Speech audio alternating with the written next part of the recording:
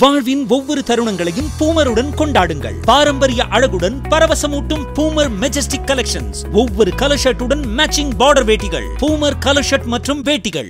என்னது அவ்வளவு ஈஸியாவா? இவ்வளவு ஈஸி. கால் பண்ணு, இடத்த சொல்லு, நம்ம வீட்டாளுங்க நம்மள எப்படி பார்த்துப்பாங்க அப்படி பார்த்துப்பாங்க. போலாமா? இப்படிங்கிறக்குள்ள ஒரு செம GT ஹாலிடேக்கு. Hi, this is Nat Sriram, CEO of Canist Immigration. நான் கனடால 5 வருஷமா இருக்கேன். I'm a Government of Canada regulated and licensed immigration professional. மார்க்கெட்ல நிறைய fake and fraudulent job offers and consultants இருக்காங்க. அவங்க கிட்ட நீங்க உங்க மணி லூஸ் பண்ணக்கூடாது. Book a consultation with us at canex.ca/consulting.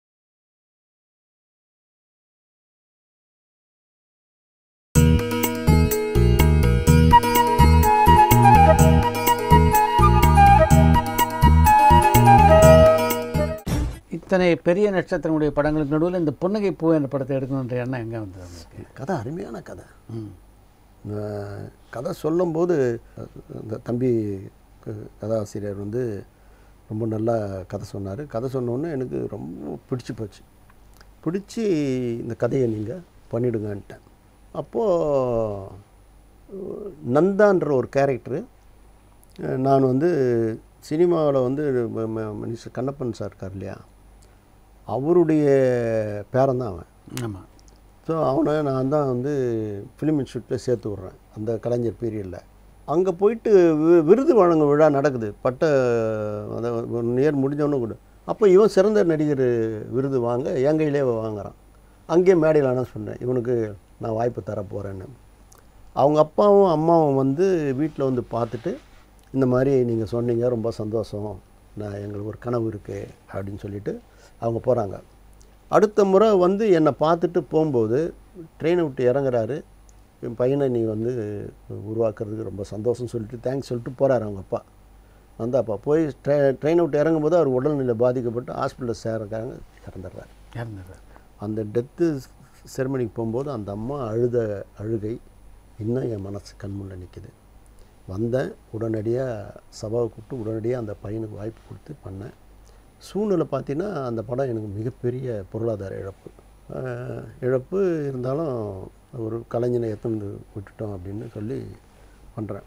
அந்த சூழ்நிலை இந்த கதையில் வந்து சபா வந்து கிளைமேக்ஸை சரியாக பண்ணலை. நான் படம் பார்க்குறேன், சபா எந்த கிளைமேக்ஸ் நல்லா இருக்குன்னு நினச்சனோ, நீ வந்து டைரக்டரை பற்றி மெச்சிக்கணுன்ற மாதிரி தான் கிளைமேக்ஸ். ஜனங்களுக்கு புரியாது. அவள் வந்து வாழ்நாளெல்லாம் இப்படி தான் இருப்பேன் அப்படின்னு சொல்லும்போது அவளுடைய பாயிண்ட் ஆஃப் வியூவில் அப்படி ஜூம் ஃபார்வர்ட் போனால் அங்கே ஒரு கல்லறையில் அவள் இறந்த செய்தியை வந்து செய்தியை காமிக்கிறேன். இது ஜனங்களுக்கு புரியாது, திருப்பி பண்ணு அப்படின்னு சொல்கிறேன். புரியும் சார், எனக்கு படம் வரும், உனக்கு யோசனை பண்ணிக்க அப்படின்னு சொல்லி விட்டேன். இந்த கிளைமேக்ஸ் மட்டும் தான் விட்டு. ஆனால் அதில் இருக்கிற ஒரு பிட்டு ஃபோனில் மாற்றுறதை வச்சு தான் காவலன், அதான் வாண்டட், அதான் பாடி கார்டு. அதில் இருக்கிற ஒரு பீஸை எடுத்து பண்ணான்ல அவன். இதை வச்சு தான் நான் சொன்னேன் இது ஜெயிக்கும் அப்படின்னு சொன்னது காரணமே அந்த எந்த பாயிண்ட்டை நான் பிடிச்சனோ அதை கரெக்டாக மலையாளத்தில் பாடி கார்டு பண்ணாங்க, வாண்டட் பண்ணாங்க, ஜெயித்தாங்க, காவலன் பண்ணி ஜெயித்தாங்க. நம்ம கணிப்பு தப்பு இல்லை, கையாண்ட முறை தப்பாக போச்சு. இத்தனை படங்கள் நீங்கள் தயாரிச்சுட்டு இருக்கும்போது உங்களுக்கு முதல்லே ஒரு படம் பண்ணித்தரேன் அப்படின்னு சொன்ன சூப்பர் ஸ்டார் ரஜினிகாந்த் என்ன பண்ணிட்டு இருந்தார் ஆக்சுவலாக? இல்லை அவர் மேலே மிஸ்டேக். அவர் சொல்லும் போதெல்லாம் ஒவ்வொரு சூழ்நிலையில் ஒரு இடர்பாடம். அவர் முதல்ல வந்து அண்ணாமலை பீரியடில் என்னை கூப்பிட்டு மேடையில் சொல்கிறாரு, அனௌன்ஸ் பண்ணுறாரு. தொடர்ச்சியாக வந்து பார்க்கும்போது நடுப்புற ஒரு படம் பண்ணிவிடுங்க தான்னு கூலிக்காரன் பண்ண வைக்கிறாரு. அப்புறம் அந்த எல்லா பூஜைக்கும் அவர் தான் வருவார், விழாக்கும் அவர் தான் வருவார். அப்போது ஹாலிடே எனக்கு வந்துருங்கன்னு அவரே ரூம் போட்டு தங்க வச்சு, நான் கலைப்புலி சேகர் ஏற்கனவே சிரஞ்சீவிக்காக ஒரு கதை ஒன்று சொன்னேன். ஒரு ஓப்பனிங் எடுத்தோன்னா ஒரு ஹாஸ்பிட்டல் ஒரு ஸ்ட்ரக்சரில் எடுத்து போவாங்க, இட்டு போய் ஹாஸ்பிட்டல் கொண்டு இதெல்லாம் வச்சு பார்ப்பாங்க. அவனுடைய ஃப்ளாஷ்பேக்கில் ஏன் இந்த மாதிரி அடிபட்டு வந்தான்றதுக்கு ஒரு கமர்ஷியலான ஒரு கதையை சொல்லி அந்த கதை ரஜினி சாருக்கு சொல்கிறதுக்குன்னு போனால், அங்கே போனோன்னா இவர் வந்து தன்னுடைய இன்டலெக்சுவல் ரஜினி சார்கிட்ட தெரியணுன்னு ஒரு 5 ரீல் வரல பேசாத ஒரு ஊம கதையை சொல்கிறார். 5வது ரீல் ஆரம்பிக்கும் போது ஒரு வத்திப்பட்டி திறந்தால் ஒரு பட்டாம்சம் தேக்க தீஜே அப்படின்வார். ரஜினி சார் பார்த்தாரு. பார்த்துட்டு நம்ம இன்னொரு தடவை சந்திப்போம்மா அப்படின்ட்டு எங்களுக்கு டிஃபன்லாம் அவரே வாங்கி அவரை பங்கிட்டு பரிமாறி கொடுத்துட்டு சேகர் அனுப்பிச்சிட்டு எனக்கு கதை சொல்லி உன்னை கூப்பிட்டா நீ வந்து கமலுக்கு சொல்ல வேண்டிய கதை எழுத சொல்கிறீங்க அதுவும் 5 ரீல் வரலாம் பேசாத 6வது ரீலு தேக்க ஹிந்தி பேசுகிறான் என் ரசிகர்கள் ஒத்துப்பாங்களா அப்படின்னாரு. தப்பு தான் சார். நான் இல்லை நாளைக்கு பர்ச்சூரி பிரதர்ஸ் வராங்க, அவங்கக்கிட்ட கதை கேட்டு நான் சொல்கிறேன், தைரியமாக போயிட்டு வாங்க அப்படின்னு வழி அனுப்புகிறாரு. அதுதான் அண்ணாமலை. அந்த நேரத்தில் ஏதோ கவிதாலயத்தில் ஏதோ ஒரு சின்ன ஒரு இஷ்யூவால் அது போச்சு. அப்புறம் முத்துக்கு கூப்பிட்டு ப்ரௌன் டைரியில் எழுதிட்டார், இப்படி பண்ணிக்கலாம், இன்னும் 40% உங்களுக்கு, 40% ராகவேந்திரா ட்ரஸ்ட்டுக்கு, 20% டெக்னீஷியனுக்குன்னு சொல்லி எல்லாம் முடிச்சாச்சு. வெளியில் வர எதிர்க்க கவிதாலயம் பாலச்சந்தர் மிஸ்ஸஸும் அவங்க டாக்டரும் வராங்க. அங்கே போயிட்டு என்ன நடந்தது சாயங்காலமாக எனக்கு ஃபோன் பண்ணி சாருக்கு பண்ண வேண்டியதாக இருக்குதானே, நான் சுவிட்சர்லாந்து போயிட்டு வந்து உங்களுக்கு தகவல் சொல்கிறேன் அப்படின்ட்டு போனார். அது அப்படியாச்சு. அதுக்கடுத்து தான் பாட்ஷா போது எலெக்ஷனில் போய் நிற்கிறேன், அவர்கிட்ட போய் சொல்கிறேன், இப்படியே கை வச்சுருந்தார். என்ன இப்படி சார், நான் எவ்வளோ தடுத்து பார்த்தேன் சார், 50 லட்சம் டொனேஷன் கூட தரேன்னு சொல்லி பார்த்தேன், பட் வீட்டில் வந்து தோத்தா கூட பரவாயில்ல நில்லுங்கன்ட்டாங்க, அந்த அளவுக்கு கன்வின்ஸ் பண்ணிட்டாரு, நான் என்ன செய்யணும், உங்கள் ஆசீர்வாதம் ஒன்று போதும் சார் அப்படின்ட்டு வந்தேன். அந்த மாதிரி ஆச்சு. அப்புறமா தான் கபாலி. நீங்கள் அரசியல் இருந்ததை பற்றி ரஜினிகாந்த் எப்போ சொல்லியிருக்காரு, விமர்சனம் பண்ணியிருக்காரு? எதுவுமே சொல்ல மாட்டார், எதுவுமே சொன்னதில்லை. கோட்டெல்லாம் போட்டுருந்தீங்க, எப்போ வெள்ளை உடைக்கு நீங்கள் மாறினீங்க? அது வந்து நீங்கள் பனியன் கலர் ஷர்ட்லாம் போட்டு நான் பார்த்தேன். அது என்னென்னா எலெக்ஷனில் நிற்கிறேன் இல்லையா, எலெக்ஷனில் நிற்கும்போது இந்த ஒயிட் அண்ட் ஒயிட் போட்டுட்டு ஓட்டு கேட்கறதுக்கு போகிறேன். அப்போது வைகோ பார்த்துட்டு, அண்ணே பிரமாதமாக இருக்குண்ணே, இதையே மெயின்டைன் பண்ணுங்க அப்படின்னாரு. நான் இதுவரையிலும் மெயின்டைன் பண்ணுறேன், அவர் தான் கலராக. அதுதான், வேறு ஒன்றும் இல்லை. விஜயோட இணைந்து நீங்கள் பணியாற்றிய முதல் படம் சச்சின் தான் இல்லையா? அதுக்கு முன்னாடி விஜய் உங்களுக்கு நல்ல பழக்கமா? அதாவது எஸ்.ஏ. சந்திரசேகர் சார் தான் வந்து அதுக்குண்டான பரிவர்த்தனை பேசி அதை பண்ணணும்னு சொன்னது. கண்டுகொண்டேன் கண்டுகொண்டோட அவருக்கு கதை சொன்னோம். ஓ, விஜய்க்கா? விஜய்க்கு சொன்னோம். அவர் வீட்டில் போய் ராஜீவ் மேனன் போய் சொன்னார். அப்புறம் அந்த டேட்டு அவருக்கு இல்லை, தேதி நம்ம கேட்ட தேதி இல்லை, அதனால் அது தவிர்த்தாச்சு. அதுக்கப்புறம் தான் சச்சினில் வந்து தொட்டிஜய கதை தான் விஇசட் துரை சொன்னது விஜய்க்கு. ஃபஸ்ட் ஹாஃப் ரொம்ப நல்லா இருக்குது, செகண்ட் ஹாஃப் பண்ணிவிட்டு வாங்கன்னு சொல்லிச்சு, அவர் பண்ணுறதுக்கு டிலே ஆச்சு. அதுக்கப்புறம் தான் ஜான் வச்சு குஷி மாதிரி ஒரு படம் பண்ணணுன்னு சச்சின் பண்ணோம். ரொம்ப ரொம்ப திருப்திகரமாக அமைஞ்ச படம் அது.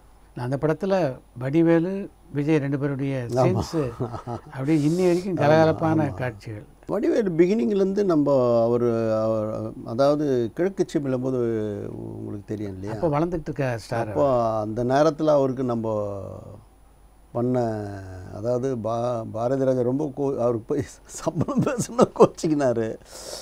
அப்புறம் ஓடி அது என்னென்ன சம்பளம் 25 ரூபா கேட்டது அவ்வளோ கோவப்படுறாரு, நீ ஏன்பா கேட்டேன், என்ன கேட்டால் நான் தரப்போகிறேன் அப்படின்னு சொல்லி தான் நான் ஆஃபீஸ்லேருந்து எடுத்து கொடுத்து, நீ அவர்கிட்ட எதுவுமே பேசாது, இப்போ படத்தை மாத்திரம் ஒத்துக்கினேன்.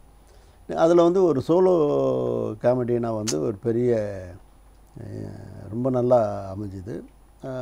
அதுலேருந்து அவர் பிக்கப் ஆகிட்டார். உங்கள் ஊரில் என்ன கால மாடு பால் கறக்குறா, ஏண்டா கறக்குறாங்க கறந்து விற்கிறாங்க. இந்த சச்சின் திரைப்படத்தை பொறுத்த வரைக்கும் இன்னி வரைக்கும் இளைஞர்கள் மத்தியில் பேசப்படுற ஒரு பிரீசி என்டர்டெயின்மெண்ட்டு. ஆனால் அந்த படம் அதற்குரிய வெற்றி அடையாமல் போனதுக்கு காரணம் சந்திரமுகியோடு வந்தது தானே. 200 நாள் போச்சு இல்லையா, அதாவது அது சந்திரமுகி வந்து பிகினிங்கில் கடைசியாக அந்த ஒரு 1/2 hour அது உழுக்குச்சு இல்லையா. ரெண்டாவது அவருடைய அந்த கேரக்டரு, வேட்டையன் கேரக்டரு, அதெல்லாம் ஒரு பெரிய மாசாக இருந்தது. இது வந்து ஒரு மெலோ, ஒரு தென்றல் மாதிரி, அது புயலாக போச்சு, இது தென்றலாக தவழ்ந்தது. அப்படியும் 200 நாள் போச்சு, எல்லா டிஸ்ட்ரிபியூட்டர் லாபம், எனக்கும் பெரிய லாபம். அதுக்கப்புறம் படம் முடிஞ்ச உடனே கூட பெரிய அமௌண்ட் எடுத்து போய் கொடுத்தா வாங்க மாட்டேன்ட்டார் இவர் எஸ்ஏசி. பெரும் தொகை எடுத்து போய் கொடுக்க போயிருந்தேன், எனக்கு பெரிய லாபம் வந்துக்குதுன்னா, இல்லை நீங்கள் சம்பாரிச்சுன்னு சொல்கிறீங்க, அதுவே போதுன்னு திரும்பி கொடுத்துட்டாரு. தொட்டி ஜெயா திரைப்படத்துக்கு முதல்ல கதாநாயகனாக தேர்ந்தெடுக்கப்பட்டவர் சிம்பு இல்லையா? இல்லை ஜீவன் தான் பண்ணணும். நம்ம ஆர்டி ராஜசேகரும் துரையும் சேர்ந்து அவங்க ஒரு ஒரு கேம் விளையாடுவாங்க இல்லையா, அந்த மாதிரி கேமில் இவங்க போய் சிம்புக்கிட்ட போய் அந்த கதையை சொல்லிட்டுக்கிறேன். சிம்புக்கு அந்த கதையை ரொம்ப பிடிச்சி போச்சு. உடனே நான் தான் பண்ணுவேன் அப்படின்னு சொல்லி நம்ம ஆஃபீஸ்க்கே வந்து ரொம்ப ஆர்வமாக கேட்டார். என்ன இது இல்லை, என்ன இதனால் இது இப்படி ஆச்சுன்னு நான் கேட்கும்போது, இல்லை சார் அது வேறு மாதிரி வந்திருக்கு, இவர் வந்தாருன்னா கொஞ்சம் நல்லாயிருக்கு அப்படின்னு சொன்னாங்க. அப்போது சில என்னுடைய சங்கடங்கள்லாம் சொன்னேன். இல்லை அதெல்லாம் எதுவுமே இருக்காது, நான் கண்டிப்பாக உங்களுக்கு நல்லா பண்ணித்தரேன், கோஆப்ரேட் பண்ணேன். அதே போல் நல்லா பண்ணி கொடுத்தார். சிம்பு ரொம்ப நல்லா பண்ணி கொடுத்தார். ஒரு சின்ன ஒரு நடுப்புற கூட ஃபினிஷிங்கில் ஒரு நெருடல் வரும்போது கூட சபையில் வந்து என் பக்கம் நியாயம் பேசிட்டு போனார். படத்தின் வெளியீட்டில் சின்ன சின்ன பிரச்சனைகள் வந்தது இல்லையா? ஆமாம், ரொம்ப கடைசியில் சபையில் வந்து தீர்த்த சொன்னார். தானு சார் என்ன சொல்கிறாரோ அதுதான் உண்மை அப்படின்ட்டு போனார். ஒரு ஹீரோவாக சிம்பு எப்படி ஒத்துழைப்பு தந்தார் அந்த படத்துக்கு? இல்லை என்னை பொறுத்தவரை கரெக்டாக தானே, ப்ராம்ப்டாக வந்தால் ப்ராம்ப்டாக பண்ணி கொடுத்தார். நல்லா வந்து 2 வாரத்துலேயே லாபம் வந்துச்சு. இல்லை நம்மள ஓன் ரிலீஸ் 2 வாரத்தில் பெரிய லாபம் வந்தது. நல்லா கமர்ஷியலாக பெரிய ஹிட்டு. அந்த ட்ரெண்டை தான் எல்லா படங்களையும் ஃபாலோ பண்ணாங்க. வில்லன் இருக்கிற இடத்துக்கு ஹீரோ போய் சேர்றது, போய் நிற்கிறதுன்றது வந்து அது ஒரு பெரிய ட்ரெண்ட் செட்டு. பார்த்திங்கன்னா நிறைய படங்களில் வந்து அது இந்தியாகட்டும், தெலுங்காகட்டும், மலையாளம், எல்லா லாங்குவேஜிலும் ஹீரோ வந்து வில்லன் இருக்கிற இடத்துல போய் நிற்கிறதுன்றது வந்து அதுதான் அந்த ட்ரெண்ட் செட். மற்ற படங்களை விக்ரமன் இயக்கிறதுக்கும் உங்கள் படங்களை இயக்கிறதுக்கும் பெரிய வித்தியாசம். அவர் ரெகுலராக ஒரு குடும்ப படங்கள் மாதிரி இயக்கிறது டைரக்டர் அவர். ஆனால் உங்கள் படம் வந்து முழுக்க முழுக்க ஒரு காதல் படமாக இயக்கினார். அந்த படம் வந்து மிகப்பெரிய வெற்றி அடையாமல் போனதுக்கு என்ன காரணம்? அதாவது சொல்லப்போனால் அவர் வந்து என்கிட்ட சொன்ன கதை ஒரு அருமையான கதை. ஒரு 2 நண்பர்களை வச்சு கதை சொன்னார். அது டெஃபினட்டாக கோல் அடிக்கிறோம். அந்த கதை எனக்கு பிடிச்சி போயிட்டு இந்த படம் பண்ணிடலாம் அப்படின்ட்டேன். இல்லை சார், இன்றைக்கி இருக்கக்கூடிய இளைஞர்களுக்கு வந்து கவுண்டர் மாதிரி நான் ஒரு யூத் சப்ஜெக்ட் வச்சுருக்கிறேன். இது என்னுடைய ஃபார்முலா. இப்போ நான் உங்ககிட்ட சொன்ன என்னுடைய ஃபார்முலா இப்போத்தி வந்திருக்கிற இளைஞர்களுக்கு ஒரு கவுண்டர் கொடுக்குற மாதிரி அவங்க பாணியில் ஒரு கதை சொல்கிறேன்னு சொல்லி தான் சென்னை காதல் சொன்னார். நான் சொன்னேன், எனக்கு அந்த கதை தான் பிடிச்சிருக்கு, இந்த கதை உங்களுக்காக நான் எடுக்கிறேன், நீங்கள் விரும்புகிறீங்கன்றதுக்காக எடுக்கிறேன், பட் எனக்கு அந்த கதை தான் பிடிச்சிருக்கு அப்படின்னு சொல்லிவிட்டு படத்தை ஆரம்பித்தோம். அதே மாதிரி படம் திருப்திகரமாக போகலை. அப்போது நான் ஃபைனல் பேமெண்ட்டு படம் ரிலீஸ் ஆன பிறகு பேமெண்ட் எடுத்து போய் அவர்கிட்ட கொடுக்க போகிறேன். ₹1 ₹2 இல்லை, 16 லட்சம் ரூபா. 16 லட்சம் டிடி எடுத்து போய் கொடுக்குறேன். வாங்க மாட்டேன்ட்டார். என்ன சார்ண்ணா, உங்கள் கதையை நான் எடுக்காமல் இருந்தது என் தப்பு. எனக்காக நான் விரும்பின கதையை நீங்கள் எடுத்தீங்க, அதனால தான் உங்களுக்கு இந்த இழப்பு. அந்த இழப்புக்கு நான் தான் காரணம். அதனால் இந்த படம் வாங்க மாட்டேன்னு காரில் எடுத்துன்னு வச்சுட்டார். அந்த மாதிரி விக்ரமன் பண்ணார். சினிமாவில் அது மாதிரி இப்போ இருக்கா? இருக்காங்க, இல்லைன்னா இந்த மழை பெய்யாது. அதாவது பன்மணி திரள் போடும்போது நன்மணிகள் இருக்கத்தானே செய்யும். சில மணிகள் மிஸ் ஆகலாம், அதுக்காக எல்லாரையுமே நம்ம சொல்ல முடியாது. நிச்சயமாக இண்டஸ்ட்ரியில் சில இருக்குது. நம்ம கண்டிப்பாக நிறைய பேர் இருக்காங்க. எத்தனை பேர் வந்து தயாரிப்பாளர் மிஸ் ஆன பிறகு உடனே டேட்டை கொடுத்து அந்த படத்தை பண்ணி கொடுக்குறது. லாஸ் ஆகிடுச்சுன்னா ஒரு படம் இல்லை 2 படம் பண்ணி கொடுத்த ஹீரோக்கள் இருக்காங்க. லாஸ் ஆகிடுச்சுன்னா 5 கோடி பணத்தை கொடுத்தவங்க இருக்காங்க. அந்த மாதிரி நிறைய இருக்காங்க. உங்கள் மகன் டைரக்ட் பண்ண படம் தான் சக்கரை கட்டி. அவருக்கு வந்து இயல்பாகவே இந்த டைரக்ஷனில் நாட்டம் இருந்ததா? இல்லை அவர் வந்து அவர் சின்ன வயசுலேருந்து சினிமா தான் அதிகமாக. அவர் யார்கிட்ட உட்காந்து டிஸ்கஸ் பண்ணாலும் என்னை இப்போ வெளில போகும்போது என்கிட்ட சொல்லுவாங்க, பையன்கிட்ட நிறைய திறமை இருக்குது, நீங்கள் பாருங்கள், ஒரு நாள் நல்லா வருவார் அப்படின்வாங்க. அப்படி தான் எனக்கு என்னென்னா என்னோட இந்த சினிமாவில் இருக்கக்கூடிய எல்லா நெளிவு சுழிவும் தெரியும். நம்ம பசங்க வந்து அதில் சிக்கக்கூடாதுன்றதுக்காக நான் என்ன பண்ணேன், அவன் வரக்கூடாதுன்னு தான் நினச்சேன். ஆனால் காலம் செய்த கோலம்னா அவனை எடுத்துகிட்டு வந்து உள்ளே விட்டுடுச்சு. பட் இருந்தாலும் ரஹ்மான் வந்து மியூசிக் பண்ண போகும்போது ரீரிகார்டிங் நடக்குது. ரஹ்மான் என்னை கூப்பிட்டுட்டு ஏதோ ஒரு பெரிய தயாரிப்பாளருடைய மகன் ஒரு படம்லாம் பண்ணி பெரிய லெவலில் போகலை. நான் அவர் பேரை சொல்லி அவருடைய மகன் மாதிரி தான் உன் பையனாக இருக்க போகிறான்னு தான் நான் நினச்சேன். பட் ஆனால் உன் பையன் டிஃப்ரெண்ட், இரானியன் பிக்சர் மாதிரி எடுத்திருக்கான், ரொம்ப நல்லாயிருக்கு அப்படின்னு பாராட்டினார். அதே மாதிரி பாட்டுலாம் டாக்ஸி சாங் வந்து வேர்ல்டு லெவலில் 20th பிளேஸ் அந்த சாங் கிடச்சிது.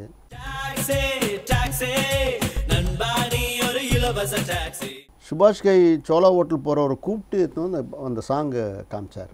நீ வந்து பாரு இந்த சாங் அப்படின்னு. அப்படி ஒரு பெருமைப்பட்டக்கூடிய ஒரு பாக்யராஜ் பையன் அந்த படத்துக்கு எப்படி கதை என்ன தேர்வு பண்ணீங்க? இவனா போய் அவனை பார்த்து ஒரு ஹோட்டலில் உட்கார வச்சு கதை சொல்லி அவங்க 2 பேர் பேசி, சோனுவும் சாந்தனுவும் கலாபுரமும் 2 பேரும் சேர்ந்து பேசி தான் என்கிட்ட வந்து சொல்கிறாங்க. இவர் பாக்யராஜும் என்கிட்ட வந்து நீங்கள் பண்ணிங்க அப்படின்னு சொன்னார். அந்த படத்துடைய தொடக்க விழாவில் விஜய், கே பாலச்சந்தர் எல்லாரும் கலந்துக்கிட்டாங்க. பெரும்பாலும் உங்களுடைய விழாக்களில் கே பாலச்சந்தர் முக்கியமான பங்கு வைப்பார். உங்களுக்கு அவருக்குமான நட்பு எங்கே தொடங்கிச்சு? அதாவது இந்த இண்டஸ்ட்ரியில் வரக்கூடிய ப்ராப்ளம் வரும்போதெல்லாம் நாங்கள் அடிக்கடி ஒன்றா கூடும்போது சந்திக்கும் போது நான் பேசுகிற பேச்சு இண்டஸ்ட்ரி மேலே இருக்கக்கூடிய என்னுடைய இயல்பான நல்ல ஒரு பிடிமானம் அது அவர் வாட்ச் பண்ணுவார்ல. அதாவது சிலர் தனக்காக பேசுவாங்க, தன்னை சார்ந்தவர்களாக பேசுவாங்க, இண்டஸ்ட்ரிக்காக பேசுகிறதுன்னு ஒரு சில அடிகோல் இருக்குல்லையா, அந்த மாதிரி தான் பாலச்சந்தர் என்னை பிடிச்சார். அப்புறம் என்னுடைய தமிழ் சொல்லாடலில் பிடிச்சிக்கோ நீ எழுதியான்னுவார், நான் எழுதுவேன். அதை கூட இருந்து பார்த்தவர் கமல் சார். அதனால்தான் அவர் வந்து மகளிர் மட்டத்தில் தமிழவன்ற கேரக்டர் வந்து என்ன பண்ண சொன்னார். அதுதான் நான் முடியாது கிடையாதுன்னு சொன்னேன். அது கடைசியில் அது மாறி வந்தது, பண்ணோம். தனுஷோட சேர்ந்து படம் எடுக்கிறதுன்ற முடிவை எப்போ எடுத்தீங்க? ஒரு நாள் வந்து ஒரு பண்டிகை ரஜினி சாரை பார்க்கறதுக்கு வீட்டுக்கு போயிருக்கேன். அப்போது அவருடைய பெரிய பையன், தனுஷுடைய பெரிய பையன். எப்படி இருந்தது வெற்றிமாறனோட பணியாற்றிய அனுபவம்? அதாவது ஊனில்லை உறக்கமில்லை, என்ன 24 மணி நேரம் அவருடைய சிந்தனை வந்து சினிமா சினிமா சினிமா தான். இனிமேல் தமிழில் வந்து மல்டி ஸ்டார் படங்கள் நிறைய வர வாய்ப்பு இருக்காங்க, வரத்துக்கு சான்சஸ் இருக்குது. ஆனால் அதுக்குண்டான அந்த அந்த டைரக்டர் வந்து அந்த அதை கையில் எடுக்கக்கூடிய பரபரப்பான சினிமா செய்திகள், நட்சத்திரங்களின் பேட்டிகள், சினிமா வரலாறு ஆகியவற்றை பார்க்கவும் படிக்கவும் உங்களுக்கான இணையதளம் theatre.Co.